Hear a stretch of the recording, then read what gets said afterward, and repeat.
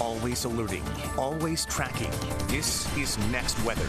I'm Next Weather meteorologist Dave Warren. I'm in for the Lissette this morning, and we are in for another hot day. Temperatures are in the upper 70s right now, so not too bad. If you want to try to beat the heat, you got to do it quickly here. 77, we're quickly climbing through the 80s and into the 90s. Next Weather Radar Network, a little activity has been working its way through the area here, but as expected, we'll see this push through and diminish over the next few hours here. So relatively dry this morning. You may have passed through a shower if you're in Broward County. Last bit here right around Coral Springs, just passing near Parkland. That's where the Sawgrass Expressway curves there from north to east. Lower 80s or the upper 70s. We'll head for the 90s today, but we're not pinned in the scorcher here. We're just in the middle of the scale here because you have the east wind, you have a few showers around, so that lets the temperatures get up to about 90, but then it stays right about there here.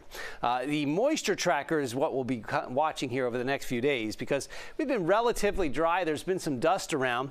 That's a cold front. Late cold front here this time of year. Unfortunately, we don't see any sign of it here, but we just see the moisture ahead of it increasing a bit Sunday to Monday. That's when we up the rain chances Sunday to Monday. Then still looks like there's some moisture around, but at the same time, by the middle of the week here, some more dust is coming in, so that can lower our rain chances there. After you get that heavier rain Monday, it's around Tuesday, Wednesday, and Thursday. Still pretty hot, still a few showers around, but looks like Monday is the day with those highest rain chances.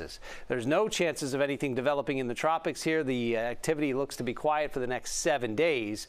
Always watching, though. Something could pop up, but this is the outlook. It's issued a number of times per day, and right now not seeing anything here over the next few days. No alerts in the Atlantic waters or in the Keys.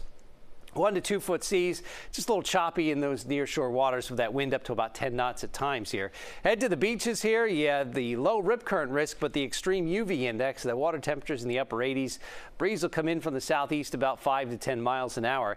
A forecast today will put the rain showers in this morning. We've seen them now. Those still stick around here by about noon to 2 and then push to the interior and keep temperatures into the lower 90s or the upper 80s there for your Friday evening. Rain chances increase a bit Saturday to Sunday. Monday is the day where we're up to 60%. That's where you get the moisture coming in. Then we have the dust, low 90s with lower rain chances Tuesday, Wednesday, and Thursday.